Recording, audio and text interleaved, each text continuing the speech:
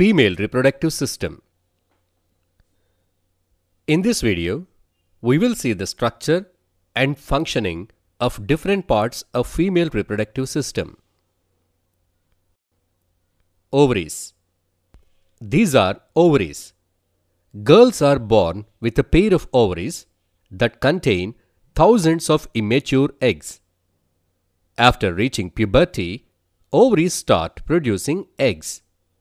One egg is produced every month by one of the ovaries. Ovaries also produce female hormones like estrogen and progesterone.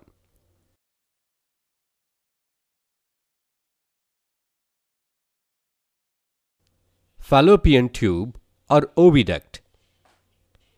There are a pair of ducts that are meant for collection of egg released by the ovary.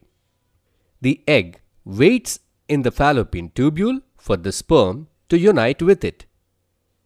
If a sperm reaches the fallopian tubule when the egg is residing in it, then the fertilization takes place.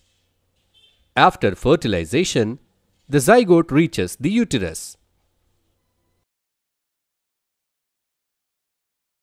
Uterus. This is an elastic bag-like structure. It is also called as womb. After fertilization, the zygote reaches the uterus. It further divides to form embryo. The uterus prepares itself every month to receive and nurture the growing embryo. The lining of uterus thickens and is richly supplied with blood to nourish the growing embryo. The embryo gets implanted in the uterus and develops into a baby.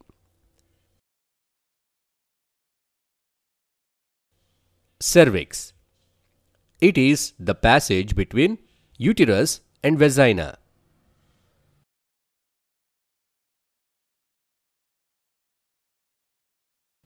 Vagina. It is long passage through which sperms enter into the female reproductive system during sexual intercourse. One end of vagina is connected to cervix and the other end opens out. This is all about the structure and functioning of female reproductive system. Please like the video and don't forget to share it with your friends. If you have not subscribed to our channel, please subscribe and hit the bell icon to get the latest updates.